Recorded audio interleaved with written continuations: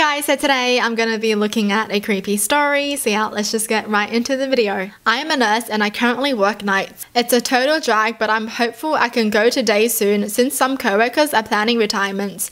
Anyway, I was working one night when just after 3 AM, my son's monitor alerted me to sound and movement. No big deal at all. He probably coughed loudly or sneezed or something. He's 3 now, so he generally sleeps all night. I bring it up on my phone and I see him and my wife sitting on the bed. Again, no big deal. He might have cried out or gotten scared or something. I was about to close the app when I noticed they were acting strange, almost creepy. And when I say almost creepy, I mean creepy as balls. They were sitting on the bed together, both of them just staring up at the camera with blank, emotionless stares. The night vision is black and white, so they had white, eerie looking eyes. They didn't move at all aside from their visible breathing. They just sat there staring at the camera. I close the app and give my wife a call to make sure everything is okay. I never get to call home on lunch, so in a way this is kind of a nice to get to talk to my family while at work. It rings a couple times before she answers with a very groggy hello. It was like she was dead asleep when I called, and she looked wide awake when on the camera. Hey, you guys okay? Huh? Yeah, buddy, my son's nickname came in like 15 minutes ago. Seemed scared, so I said he could sleep with mama. I'm confused here since I saw them in his room a minute ago. Literally 60 seconds had passed since I closed the app and made the call. Wait, so you guys are in bed? Yeah, I fell asleep right away. Everything okay? Everybody keeps waking me up. She's kind of annoyed. Hang on a sec. I put her on speaker and bring up the app, hoping I don't see it. When the app loads, I get that pang of intense nervousness in my stomach that I haven't had in a long time since I was in school, and realized while I was eating breakfast a paper or something was due that day and I hadn't done it. My heart leaps into my throat. My wife and son are sitting on his bed looking up at the camera. Same emotionless stares. Hello? You guys are in bed, right? Yeah, we're trying to sleep. Well, I'm looking at his camera and I see you two sitting on his bed. Huh? No, we're in our bed. I know that's what you mean, but I'm looking at his bed and you two are in there. Hang on, she says. She's quiet for a second while she brings up the camera on her phone. I hear this guttural, terrified gasp, like she had sucked all the air in our room into her lungs, filling them to the capacity. I don't hear this kind of gasp from my wife often, usually only when she's truly afraid, like during a jump scare in a movie, or one time when we turned her back on our son for literally a second and he was down by the mailbox inches from the road. I hear rustling of sheets and the line goes dead. Of course, now I'm absolutely terrified myself, so I immediately call back. It goes to voicemail, so I call again. I call again and again with no answer. Finally, after about 4 minutes, she calls me. I tell you that 4 minutes felt like 40 years. Hey, what's happening? I ask. She's absolutely hysterical and crying. I can't understand a word she says. Stop, slow down for just a second, I say. She slows down enough to explain they are in the car and driving to her parents. She looked at the camera, and when she saw what was on it, she got up and grabbed our son and rushed downstairs and out the door. Didn't even close the garage. Don't worry about it, I said. I'll drive by when I get off and close it. We live in a generally safe neighborhood, so I'm not too concerned the door is up. You would not go in there, she says. Hell no, I return. Why are we on the camera, she asked. Is it a recording? I don't know, I return. I'm gonna keep watching it and see if there's anything I can tell. She got to her parents safely and it was hard to hang up. I told her we'll figure it out in the morning, hopefully just a glitch. She said she didn't think it was a glitch. When she was running out, she had to run by our son's room and the door was open. There's a little flashing light on the back of the camera that indicates it's connected to the internet. It gives off just enough light that when she ran by, she thought she saw out of the corner of her eye a shadowy outline of what could have been an adult sitting on our son's bed. It sends chills down my spine to think about it. Knowing they were safe and out of the house is the only thing that kept me at work that night. It was a long 4 hours, but I kept checking the camera every chance I got. Sure enough, they were still sitting on the bed staring up at the camera with emotionless gazes. I studied them to see if I could see any pattern from their breathing to their blinking. Their breathing was steady and looked normal. It was their blinking that would tell me if this was just some kind of bizarre, time-looped freak accident video or not. I intently stare at my phone and count the seconds between each blink, telling myself that if this is a loop, then their blinks should be even and occur at the same time each time. There was no pattern to their blinking. It was erratic and random. just as a person blinking should be. The passing hours are what finally sealed the deal that this was not a weird looped video of some kind. My son's window is visible on camera, and I can see on camera that it is getting lighter outside his room. His curtains keep out just enough light to prevent the camera from exiting night vision, but lets in just enough to be able to tell the sun is rising. I try to figure out what I'm going to do before I leave work. Calling the police comes to mind, but I talk myself out of it. First of all, what am I supposed to say? Someone is in my house that looks like my wife but isn't? Worse yet, what if they are entities of some kind and the police do go over and kills them or something? I decide to tell my coworker about it. He's a firm believer in the paranormal and might have a suggestion.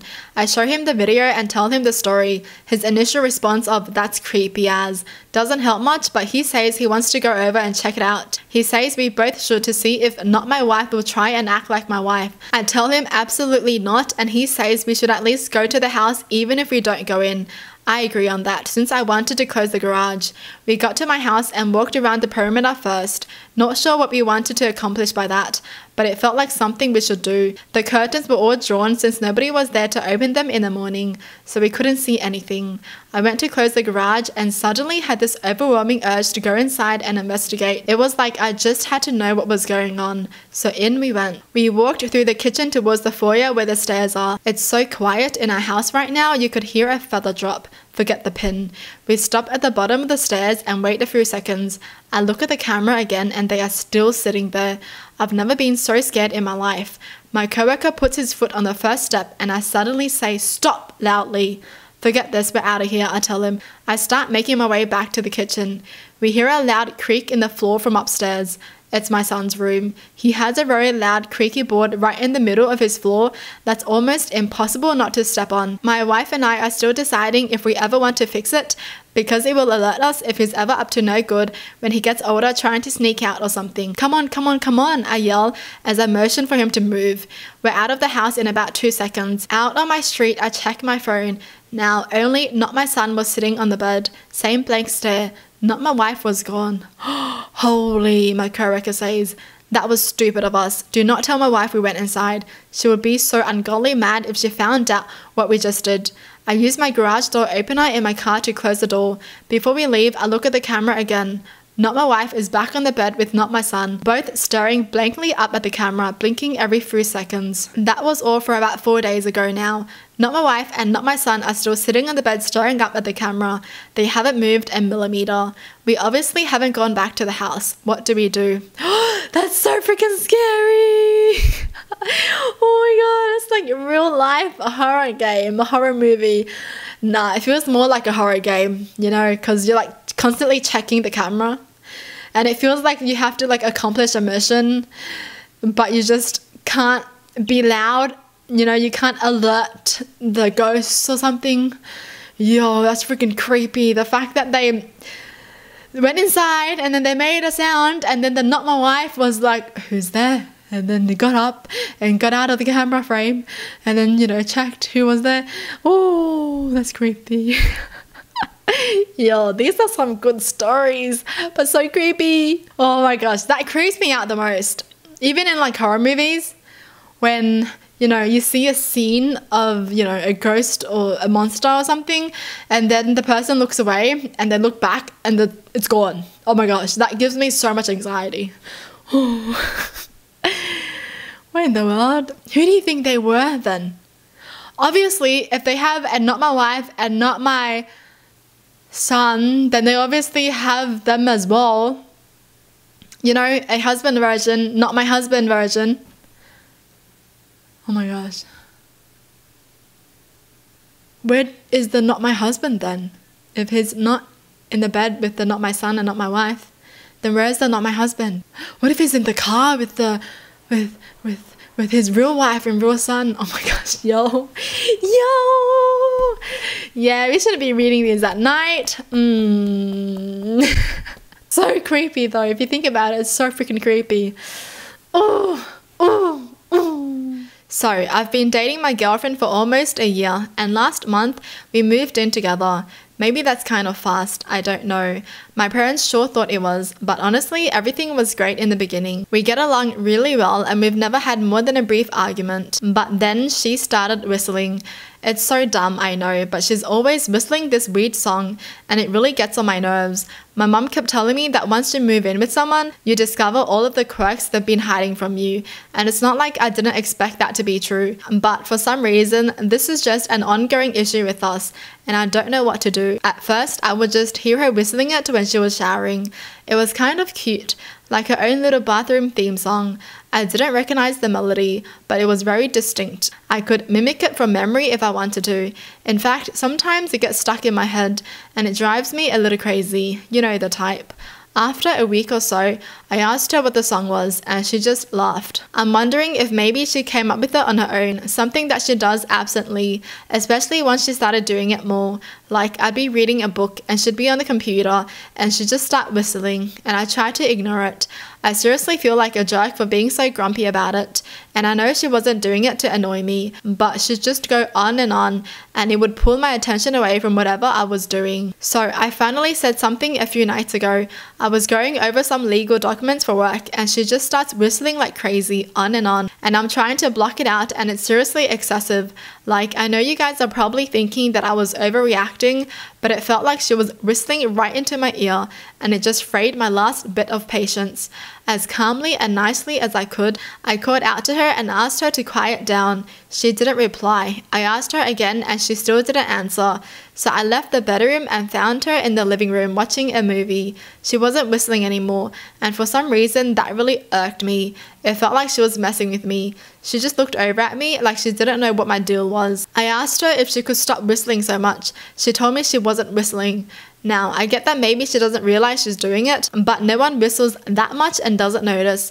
It's not really like her to mess with me like that, and I don't know what she's trying to get out of this. I thought maybe she was teasing or playing a joke, but she had to see how annoyed I was. I asked her again to just not whistle so loudly, and she didn't answer. There was tension in the room, and it felt like our first fight since moving in together. Even though she didn't whistle for the rest of the night, I couldn't focus on my work anyway, because I was upset about the confrontation. Then, of course, the next night, she was whistling again. I hear her when she comes home from work, and she keeps going for at least an hour. I didn't want to have another fight, so I just hung out in the bedroom and listened to her move around for a while. I felt like I was blowing things out of proportion, but honestly, how hard is it to just not whistle all the time? It was no big deal when it was now and then, but I feel like she whistles more than she even talks to me now. So I'm sitting up in the room thinking about that, and that's probably why I was worked up when I finally came down. She was cooking dinner, which is sweet, but she was still whistling, so I said softly, "Hey honey, maybe we should put on some music instead, so you don't have to fill the silence with whistling." I tried to play it off like a joke, but I knew she'd probably see through it and get annoyed again. She didn't even turn to face me, just huffed and kept cooking. After a minute, I told her I was sorry about the other night, but the whistling just sort of strikes my ear wrong, and if she could try to not whistle so much and so loudly, it would make my life a lot easier. I feel like I was being fair. I know it seems controlling and nitpicky, but it was bothering me a lot. We all have our things, you know. I try not to chew loudly at the table because it bothers her. So why can't she just stop whistling sometimes for me? But she totally freaked out. She turned around and told me she wasn't whistling and she didn't know what my problem was. At this point, I don't get why she was doing this. It obviously wasn't funny for either of us, and she seemed genuinely upset. So I don't know why she kept provoking me. I asked her what her deal was, why she was so defensive about the stupid whistling, and she told me to shut up. She told me she was sick of talking about it, like I was the one being unreasonable. I never get mad at her, but I just snapped. I told her to stop whistling before I lost my mind. She called me crazy, just because I was getting a little upset, and somehow that was all I could take. I grabbed one of the cast iron pans from the stove and swung it at her head. There was blood everywhere, and her jaw might be broken. No, I think it is for sure. I couldn't believe I'd lost my temper like that, and I have no idea how we can move past this. I feel so ashamed for letting things get physical, regardless of how much she might have been provoking me. But here's the kicker, she's still whistling. Oh my gosh. I asked her nicely to please stop, but now she won't even pause. For 2 days, she's just been lying on the kitchen floor with her eyes rolled back and her mouth hanging open, just whistling. I don't know what to do. I don't want to break up, but this is just too much. I just need her to shut up. Just shut up. Just shut up. Just shut up. Just shut up. Wow, what a freaking story. Yo, I didn't expect that. I thought it was gonna be another twist. I didn't expect him to like whack her. Wow, that was a pretty good story though. Jeez. Oh my gosh. The thing is that I was expecting her to really not be the one whistling, you know? I thought the twist was gonna be like, but I'm not whistling. And then it was gonna be like, so who's whistling? Who's in a house? Who's whistling? But she was the one who was whistling. What kind of monster is she then? Can she just whistle without moving her mouth? Like she can just whistle? She walks everywhere and she just whistles like she has speakers or something, you know? She'd be dead and she's still whistling? Yo. Oh my gosh. Okay, so this one is obviously not a real story. Oh my gosh. Honestly though, when I read some of these stories, I can't tell whether they're real or not until I get to the ending and I'm like, ah, okay, that's not real. Okay. Oh my gosh. Imagine if someone was just dead and is still whistling. That's freaking creepy. Well, that's it for the video. Hope you guys enjoyed. Tell me in the comments down below what your thoughts are. And as always, thanks for watching. Hope you guys liked it and I'll see you guys next time. Bye.